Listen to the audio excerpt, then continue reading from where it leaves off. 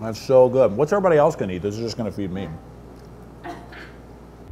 Hey, it's Sean of the City. You may not realize this, but a lot of the Philly cheesesteaks you've been eating here in Indiana are a farce. They're fake. We're gonna have an authentic Philly cheesesteak and an authentic Pennsylvania hoagie at the only place in town to get it. This is Hoagies and Hops.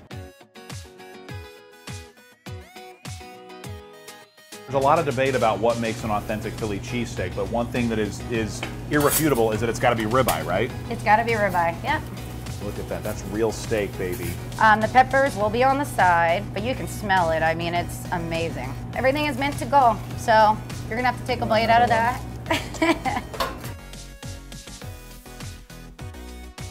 So this is a hoagie. This is a hoagie. You cannot get this bread out here. It takes me 3 weeks to actually get the bread out here. It's Alessio's. No other place in Indianapolis, not only Indianapolis, no place in the whole state has it, right? In the state, yeah. This is how we wrap up this guy. I could use this as a bath towel. Yes, you could. I'm not going to. Wrap up the Okay, all right. I only do brown bag, paper bags, because also growing up, it's just like that smell of the Italian. It's the only way to do it. It's huge. There you go. You can see how it would be the size of a baby, right?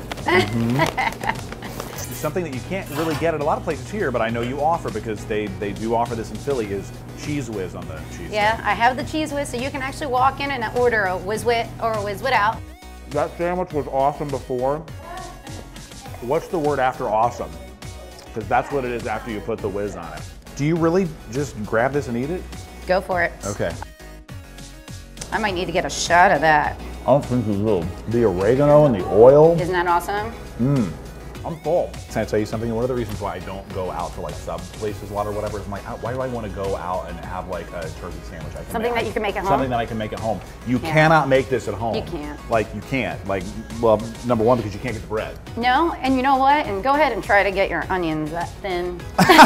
Or your meat this thin. Or the meat that thin, yeah.